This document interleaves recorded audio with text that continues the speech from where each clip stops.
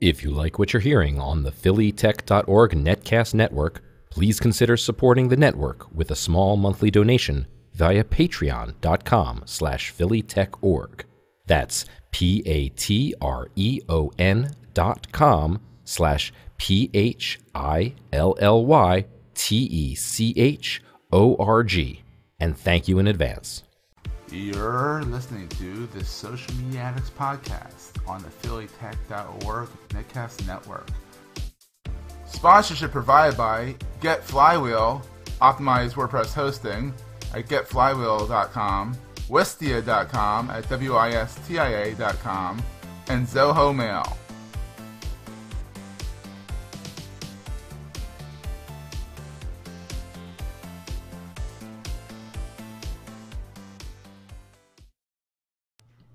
Hey everybody, and welcome to Social Media Addicts episode number 21. 21.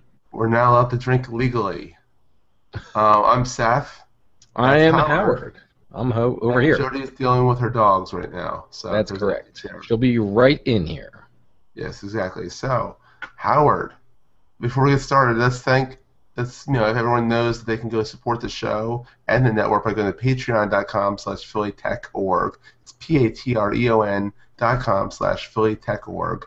Also, we want to thank our sponsors, Wistia, Flywheel, and Zoho Mail. You'll hear about them a little bit more down below in the rundown. And Jody's back. Jody, make sure you unmute yourself. There's Jody. Wave, Jody. Say hi, Jody. Hi, Jody. Hi, Jody. There you go. Jody's back from dealing with her dogs. And if you can tell, I have a little bit of a raspy voice. Because I had a cold this weekend, so go figure. So guys, this is big news. The FCC has approved the Net Neutrality regulations, meaning that they're going under Title II of the Telecommunications Act from 1932, but they're very selectively picking and choosing what they enforce. So it is a good thing, as long as they don't try and over-regulate. What say you, Jody? Well, Howard was just starting. Go ahead, Howard. Yeah, I mean, I think about it this way. There are two main points that we have to look at from net neutrality. The first thing is basically not letting people make backroom deals to prioritize traffic. I think that's a really good thing. It's good for startups that don't have a lot of money but do want to get their services out there. And it's also good for the really successful players, like when Netflix gets extorted to have to pay a lot of money to let their traffic through. It works really at both ends of the spectrum, so that a carrier can no longer say, hey, here's a fast lane that you can get on for an extra fee. So that's one part. So hopefully that does its thing there and is all good, and there'll be plenty of exceptions and existing deals and all that stuff. That's all going to be there. We know that it's going to be there. The second big thing to look at is what's going to happen in terms of municipal Wi-Fi or municipal broadband. Excuse me, not municipal Wi-Fi, but when a township says we want to become an ISP, where traditionally a lot of ISPs block that legislation, so the town can't run their own network. So these two things are really key points to it, and yes, there's going to be 300-plus pages of exceptions and stuff, and it'll be really curious to see when all of this actually comes out and we can read it. Because right now it's not available. Right. Jerry, what say you? Okay, so I think, from the standpoint that it levels the playing field to some extent, there's going to be guidelines. That's a good thing, okay, because it's going to not be necessarily the cable companies that are making the law, so to speak. It'll be enforced and regulated by the government. On the other hand, does that limit competition? So it's a good thing. I think it's a starting point. I think what we're going to see is an evolution. I don't think that this is the end of this discussion at all. I've actually heard that before, this whole, these new regulations limit competition. There is no competition now. Most areas you have Comcast or you have Verizon.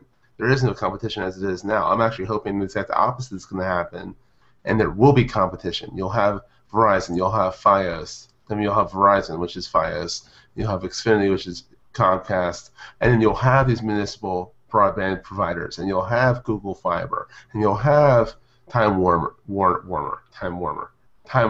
Cable. And What do you think it's going to stimulate that? the fact that Comcast can't step on the toes anymore. I mean, they have to open up the lines a little bit more now. So, and there's going to be more yes, there's going to be more regulation, which I'm not very happy about.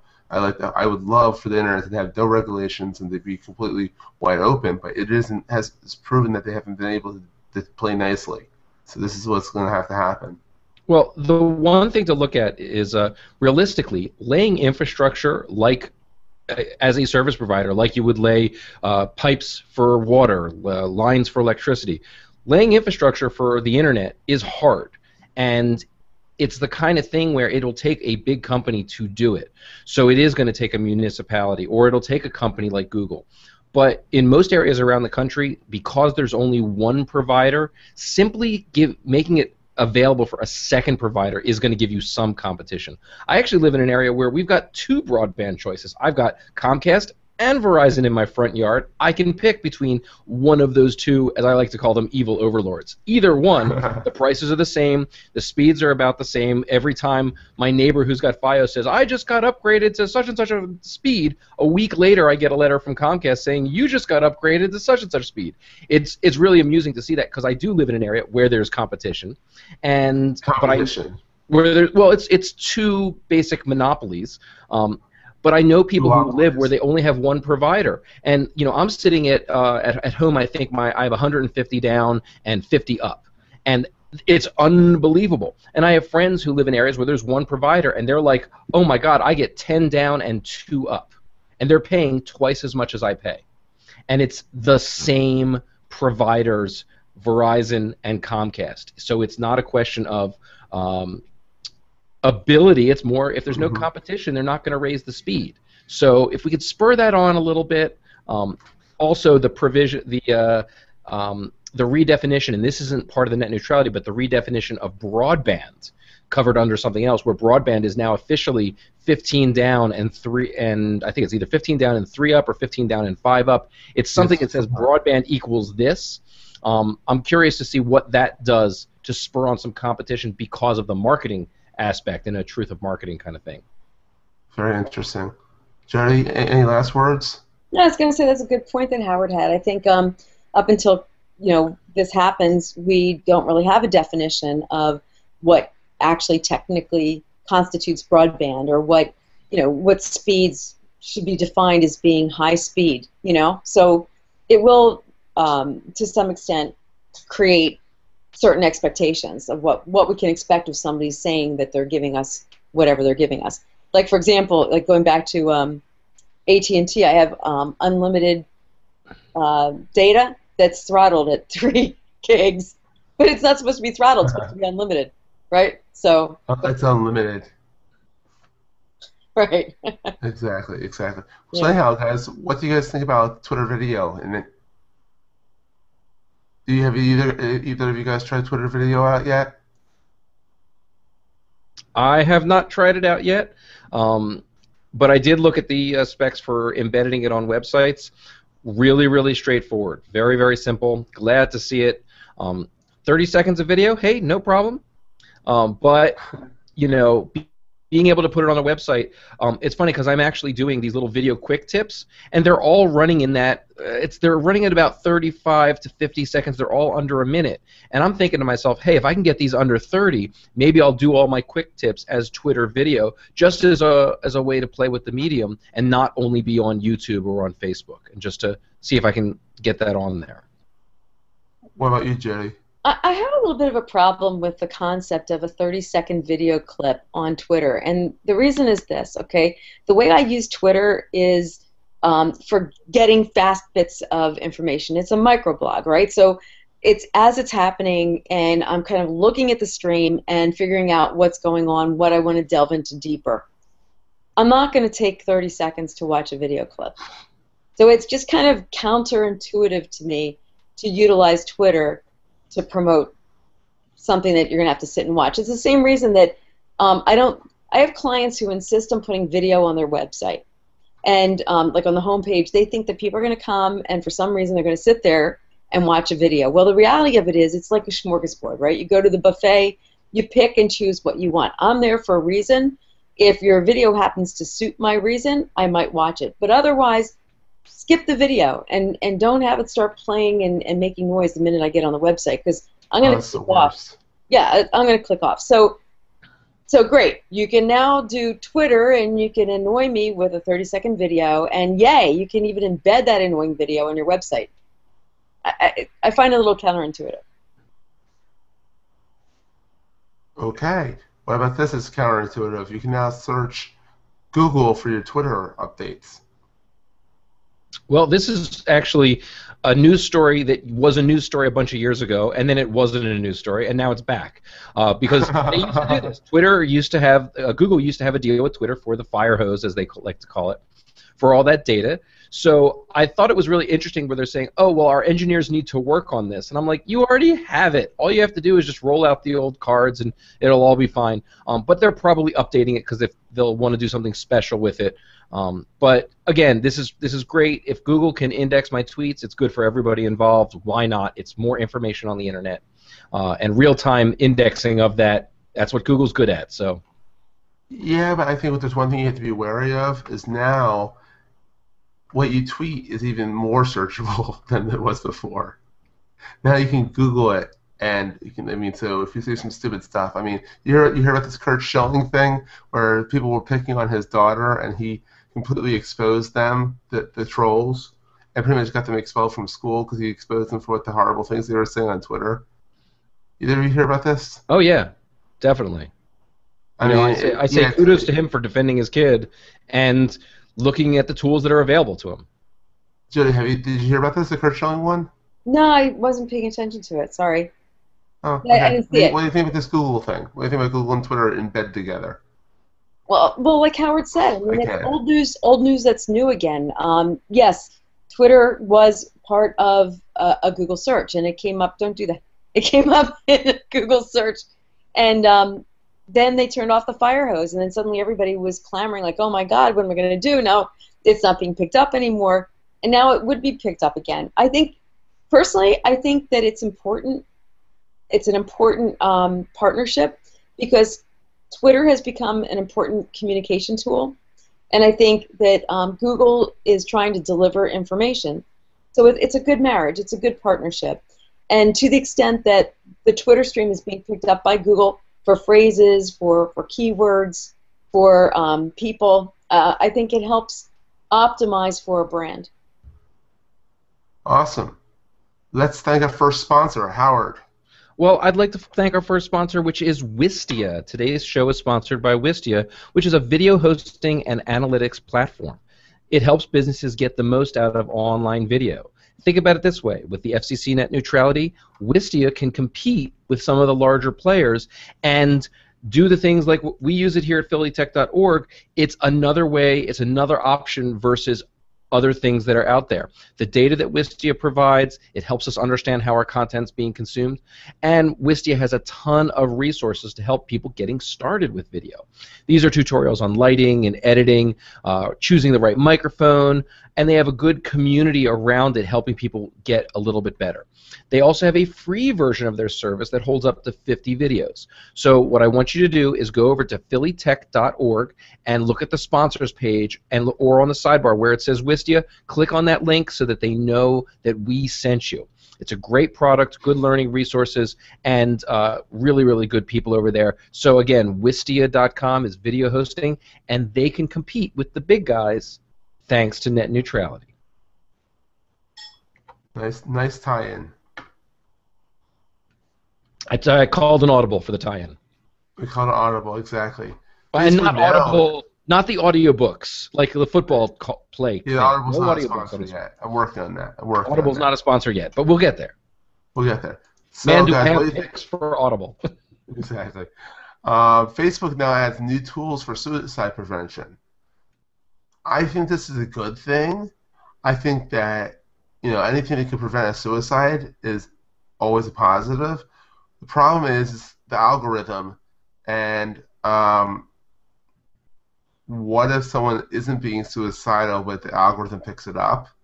But also, what hurts that if you weren't being suicidal, but for some reason sound like you're being suicidal. Maybe you shouldn't talk that way. Because if the algorithm thinks you're suicidal, maybe some people that have brains behind them, in them, would think you're being suicidal as well. So, I mean, I don't know. I think it's a good thing. What do you guys think? Are you going, Howard, or you want me to go?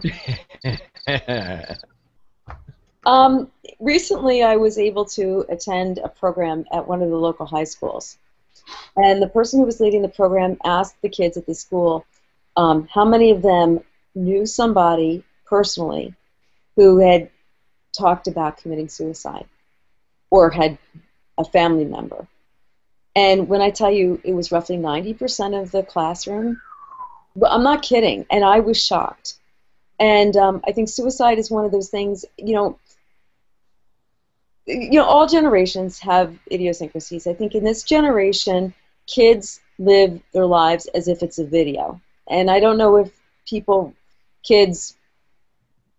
recognize that you only go through life once. And suicide is a one-way street. You're not coming back. There's no new life that starts again. And it's final. It's done. It's not glamorous. People talk about, oh, they'll miss me when I'm gone. It's not glamorous. I don't know about you guys, but I have been on Facebook where people have made comments, about not wanting to do this anymore. And I've jumped in and said, are you okay? Because I think that's what we all should be doing for each other. I think that as human beings, we should be kind to each other. We should be looking out for each other. And I think, to some extent, all of us should be doing this anyway. But I do applaud Facebook. Evidently what they're doing is they are asking people if they feel that a friend may be in trouble to help this algorithm. They're not dependent entirely upon the algorithm. But what they're looking for is for people to report if they feel that someone is in jeopardy. And then they have specialists, psychologists, who can jump in and counsel and try to coach.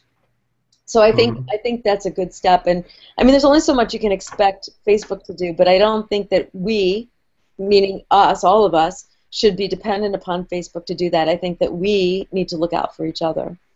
Absolutely. Howard?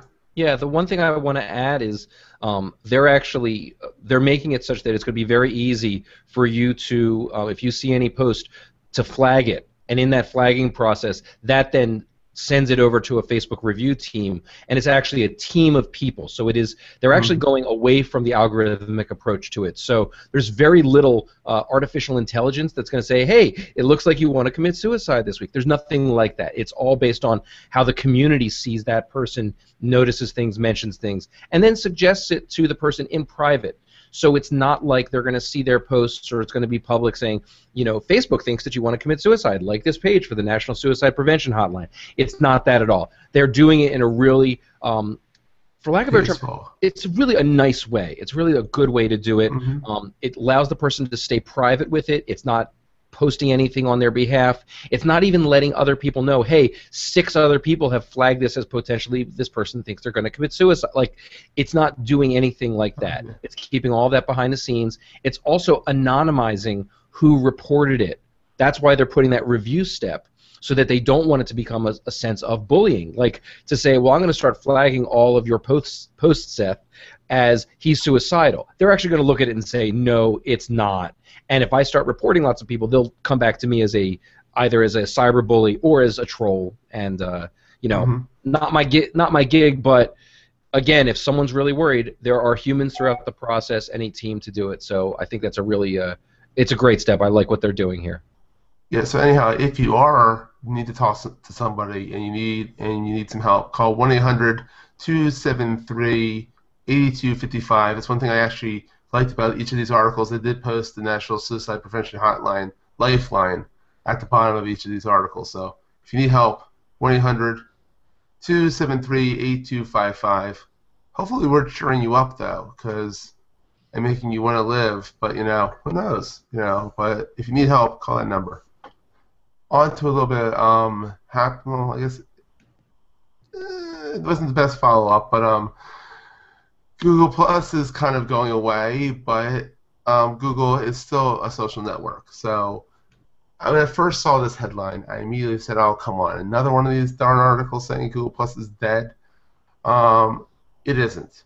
It's being broken out and reformulated and rejiggered and remolded, and finally, I think the only other person that was worth being in charge of Google Plus is now in charge of Google Plus. When Vic Gocher left, I always thought Bradley Horowitz would have been the next reasonable successor to Vic and Gocher, and pretty much they're splitting it up a little bit. But Bradley Horowitz is now the VP of Streams and Photos, which means like the stream in Google Plus and the photos aspect, which I think is really awesome. It could potentially take on Instagram if they really work at it.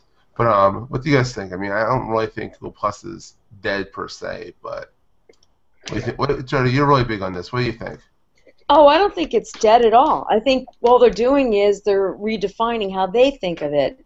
And they're going to be focusing on marketing photos and Hangouts as their own product, which is fine because they're optimizing it. You know, that's what they do. That's what Google does.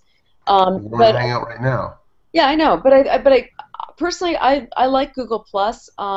It has evolved quite a bit since it started. A lot of the things that Hangouts on Air weren't even existent. Remember, you could only have like a Hangout and up to 10 people, and the world's longest Hangout. And oh, I miss those days. I know, right? Like the early pioneer days, and then like you had to get an invitation.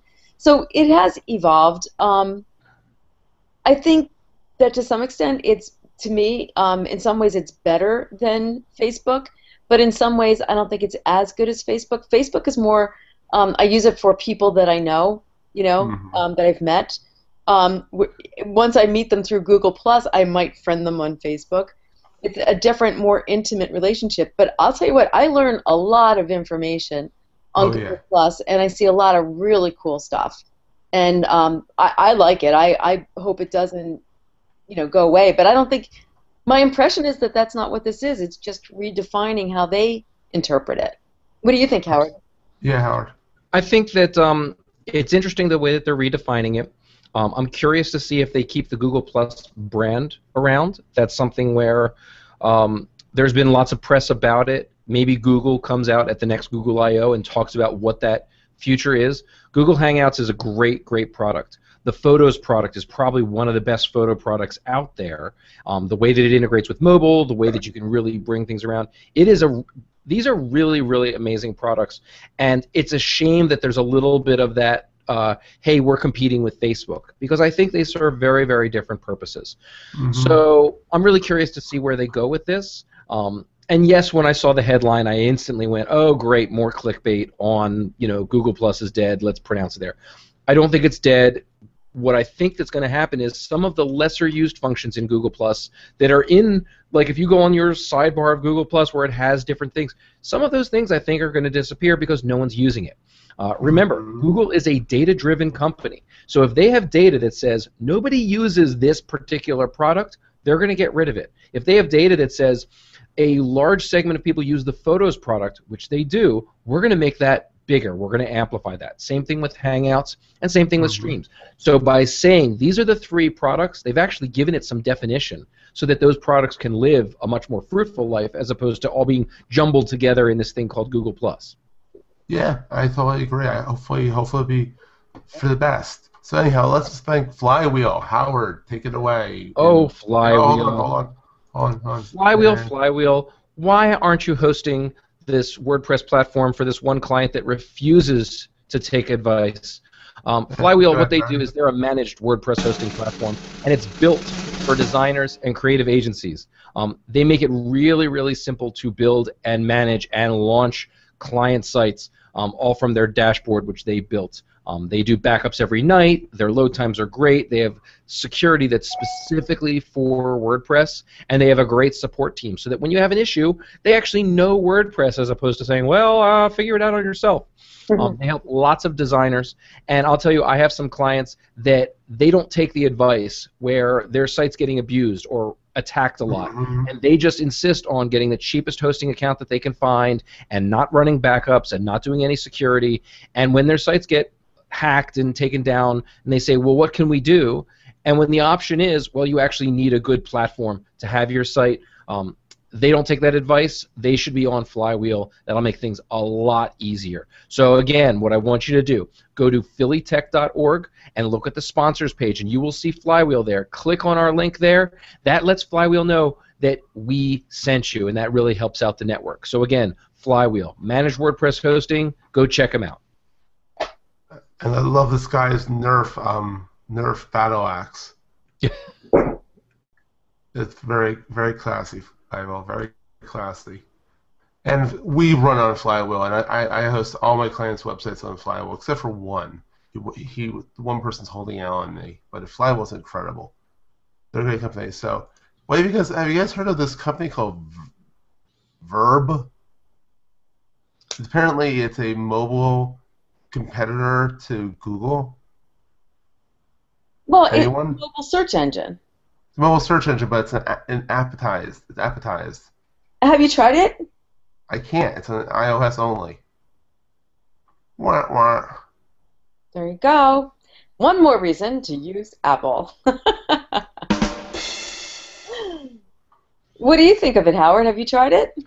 I haven't tried it. From what I looked at, it looks interesting. This is one of those things where on the internet trying to take on the 800-pound gorilla is something that sounds really great in a PowerPoint presentation, but doesn't really work in terms of execution. So I'm at the stage of my life where I'm a little bit exhausted from trying all of the different things that keep coming out. So I tend to hedge a little bit, wait to see what happens. And they're not a new company. They're actually a company that's been around for about 4 years in terms of their development, in terms of doing things. So I do have my hopes out there, but I don't think we're really going to see a lot of uptick on it. On iOS, just the nature of how it works, there's going to be some issues that are going to make it that they have to sort of integrate with all these other apps and do different things. I actually think it would be easier to do all of the work that they're doing on Android, so I'd be really curious to hope that we see an Android version of it as well. I think they'll actually get more uptick. It is coming soon, but again, I think I'm going to kind of hedge my bets until we see both iOS and Android versions in the market, even though I'm an iOS guy, but I like some of that cross-pollination to occur.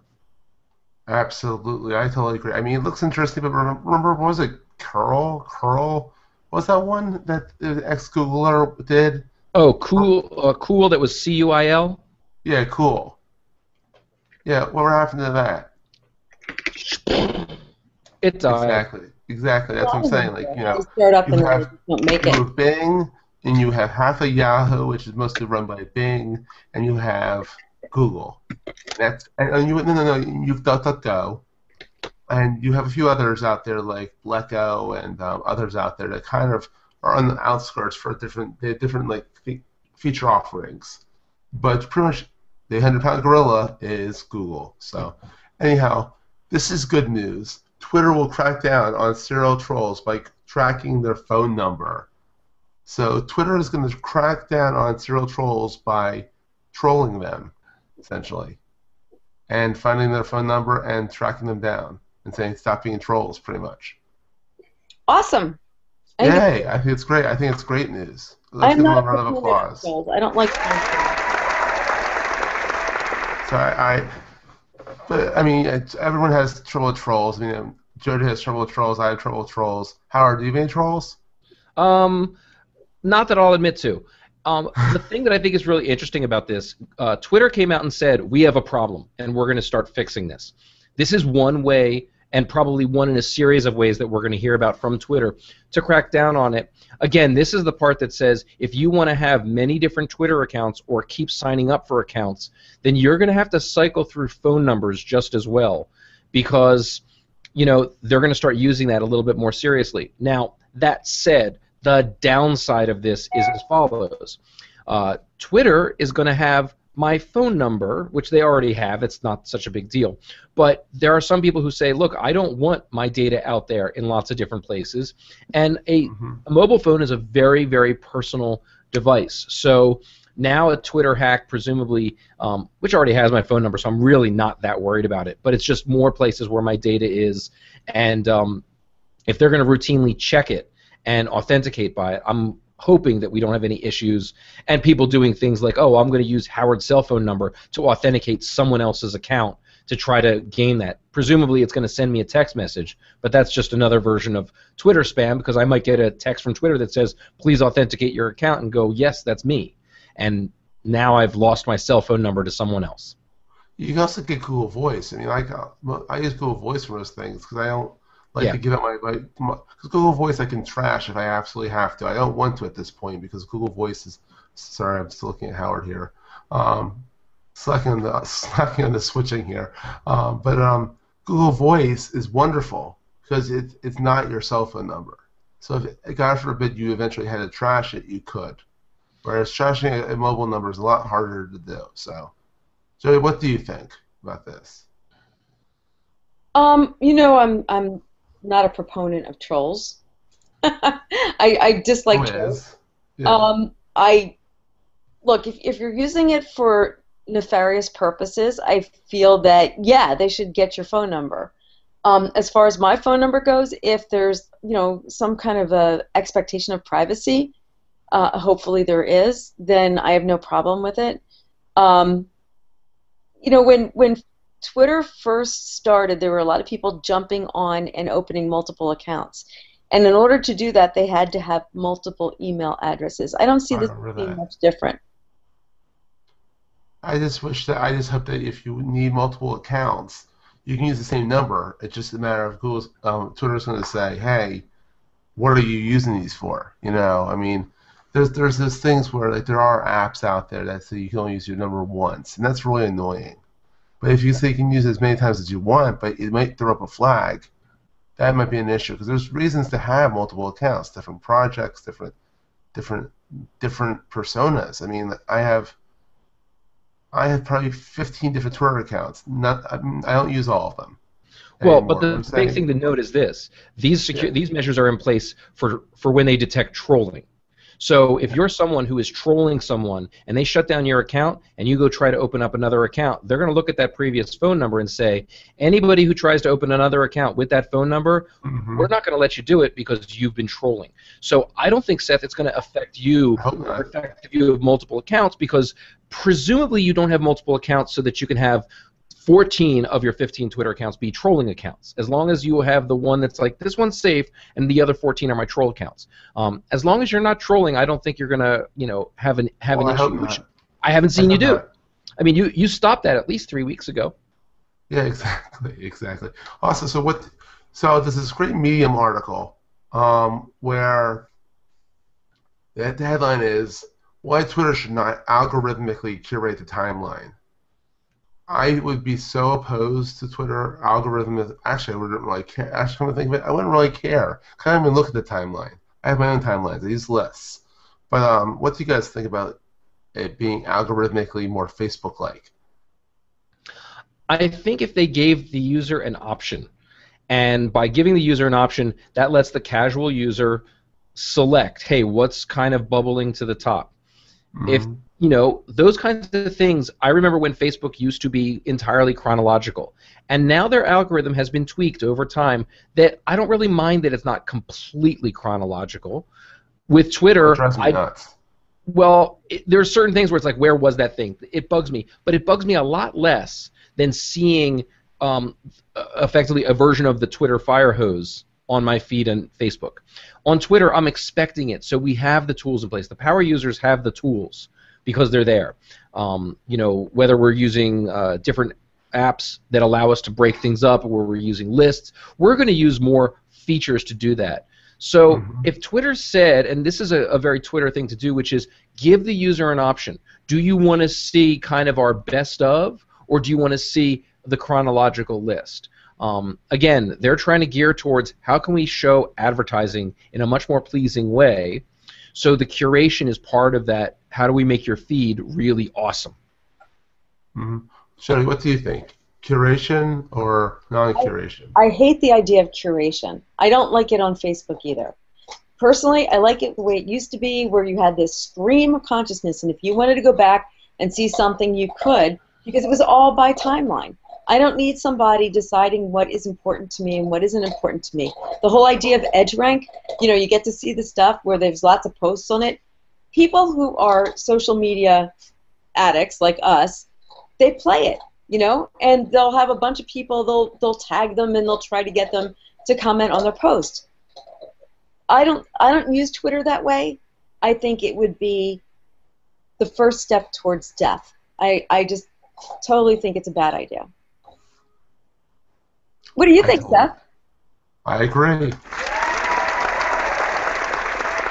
Yeah, Jody, Howard's gotten the round of applause before, but you never got the round of applause, so there's your round of applause. I didn't notice that I didn't get it, but now that I know that I didn't get it, I'm really hurt. Oh, sorry. That's okay. It's all right. All right. So anyhow, let's thank Zoho Mail before we get to our picks of the week. Zoho Mail? What's Zoho Mail? Well, I'm glad you asked. Oh, God, that was the worst transition ever. We really want to thank our sponsor, Zoho Mail. And it is professional email that's designed for your business. It's got business features, business security, and it's got the convenience of being web-based as well as mobile-based. So the best thing that you can do, learn more about Zoho Mail and sign up for a free, ad-free, that means no ads, free as in free beer, free pizza, but a free ad-free account for up to 10 users by going to our site, PhillyTech.org, look at the sponsors page, and go for Zoho Mail, or in the show notes to the show today. Click on the link in the show notes. Again, Zoho Mail, great service, very, very reliable, and very flexible. That's one of the things that I've been impressed by, because we do use it at PhillyTech.org. Our email accounts through this are on Zoho Mail, and I love its flexibility because I can actually use it with my other email accounts and kind of mix and mingle. Mix and mingle them. He's saying Howard just disappeared, and mix and mingle them, and we thank Zoho Mail. Thank you, Zoho Mail. Hopefully Howard will come back. He's frozen. He's frozen. They can't see, but yeah, he's frozen. We're frozen. Yeah, it's pretty cold out there. It is cold out there. Apparently he froze. Poor Howard's like, where did I go? Anyhow, I guess I'll have to wing his pick of the week as well. But anyhow, my pick of the week is Twitter finally came out with a Twitter plugin for WordPress. Nothing really shiny, nothing really. Seth, you froze too. I froze? No, I'm alive. Yeah, you were frozen for a while. I couldn't see anything. You were frozen for a while too. All right, we're all back.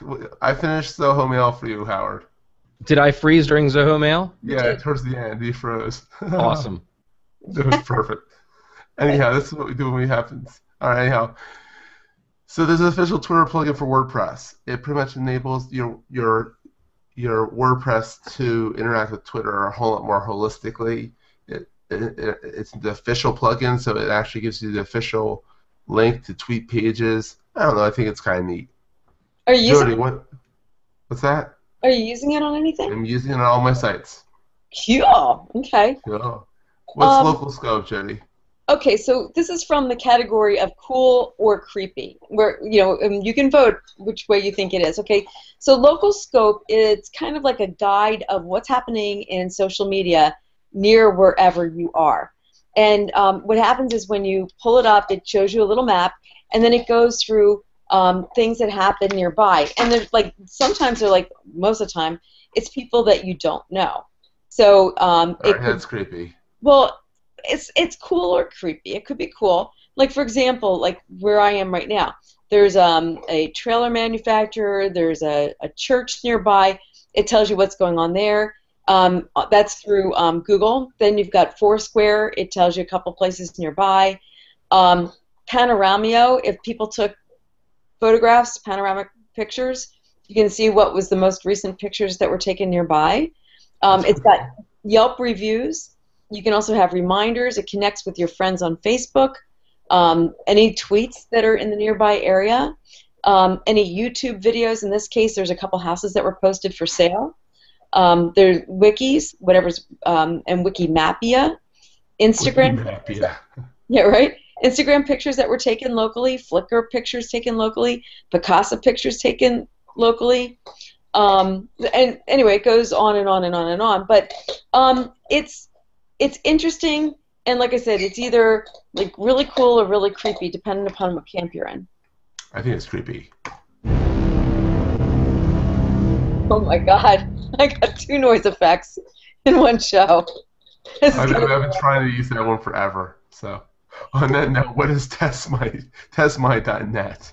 All right. Well, traditionally, if you were doing a speed test, you would go to a speed test, and it was typically run by, actually, it was run by your ISP, and it was also flash-based. So these are 2 things that aren't typically good, because if you want to measure your ISP, you don't want to use flash to do it, and you don't want to use your ISP to do it. You actually want to use a third party that is neutral. So in the subject of net neutrality, I wanted to pick testmy.net as a non-flash version of speed testing. So testmy.net, you have a couple options. You can test downloads, you can test uploads, and you can also you can sign up for an account, and what it will do is it will test your connection many times over a span of time. So for example, if you're saying things to, like if you say, hey, my internet speed always goes down around 8 o'clock at night. If you know that that's happening, well, you might say, hey, my speeds are going down. Your provider might say, oh, no, we just tested your connection and you're getting the full connection. You can then show them these reports that say, hi, I'm showing you exactly where the problems are. And they're your reports as opposed to their reports. So it's a really nice product. Again, free as in free beer. Love it. Sign up for it. Have a great time. Have at it. And if you are having issues, at least you know. For example, I knew that before this started, my broadband that I paid for was barely getting me 1 megabit up, and I was getting 15 down, but 1 megabit up, and that was something that I went, oh, well, I pay for more than that, and I'm not getting it. So, again, one of those things where typically I do get it, but tonight, not getting it. That's awesome. So, what is it? Testmy.net, right? Testmy.net. Good one. Nice find. Howard's at the gizwiz of Thank you, Howard. Thank you, Howard. And so this wraps up our wonderful show this week. We want to hear from you guys. So you can email us at info@PhillyTech.org. You can tweet us at PhillyTech_org. Or you can call us. You can call us. John Colley. Jody, remember the cricket guy? Yep. He's doing... John, call us. Tell us about cricket. Please. Explain it to us again. It was such a great call. Howard on A2S and may it rest in peace. Not dead. No, it's being resurrected. It will be. It will be at some point. If Jody has anything to say about it. But on the previous incarnation, John Colley from Great Britain gave us a 2-minute synopsis of how cricket's played. It was pretty funny in the British accent. So, anyhow, call 908-758-3248 and leave us a voicemail. That's 908-758-3248. Leave us a voicemail. We'll play it on the show. So, if you want to hear your voice on the show, please do. If you don't want to hear your voice on the show, but you want to have a voice in the show, figuratively speaking, info@PhillyTech.org or tweet us at PhillyTech_org or find us on Facebook as PhillyTech.org. I think that's what it is. Yes. That is what it is. So thanks, guys. We'll see you next week. All right. Good night, everyone. Live long and prosper. Oh, yeah. Let's go that way, and let's go over here. All right, do it one more time. Yeah, all right, we got to call us to it.